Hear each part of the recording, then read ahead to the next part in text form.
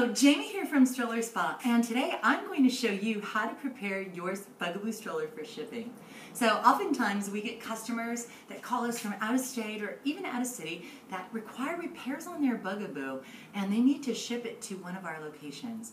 So the best way to do these, if it's just a repair and not a cleaning, is to remove the components that don't need to be looked at. So let's remove the heaviest components and get the stroller ready for shipping. So the first thing that we want to do is to remove our seat frame. As you can tell, this seat frame doesn't have any fabric on it. I've already taken it off. So let's take a look at the buttons. As you know, the round buttons are what tilt the seat back and forth. What you want to do is press the square seat buttons. And of course, if you have a Bugaboo, you know that all of the white buttons on the stroller do something. So we're going to press the two square buttons simultaneously and pop this guy off. Next, what we're going to want to do is take off our underseat bag. Unless, of course, this guy has some mending or some cleaning that requires attention from us.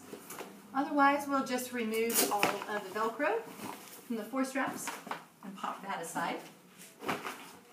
The next thing that you're going to want to do is take off these front swivel wheels. So if you have a Generation 1 or Generation 2 Bugaboo Frog or Cameleon, you're going to want to squeeze in on these two divots here and let gravity pull these front swivel wheels out.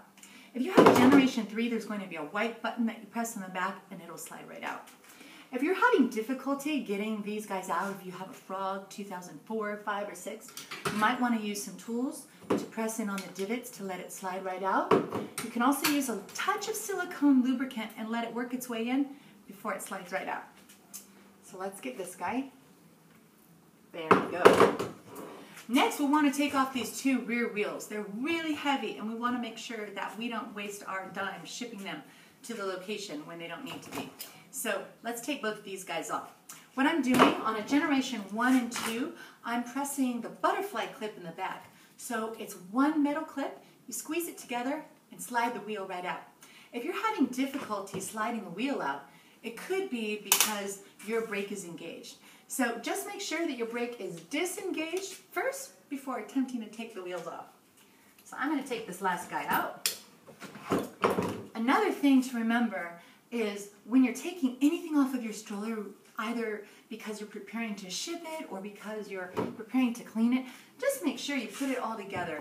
I just like to put it in a box, and if possible, take a few pictures of the stroller before and after. Not only because it'll help you keep track of your things, but you'll be much happier with the work when it's done to have a before and after. The last thing that you're going to want to do is to make sure, if you have a Cameleon or a B, that you slide your telescoping handlebar all the way down, just so it's nice and tight. Make sure all cup holders and console systems are off and that your stroller is labeled and ready to go. If you have any questions about shipping your stroller, you can certainly contact your local USPS, FedEx, UPS, or your local stroller spa, and we'll help you make shipping arrangements.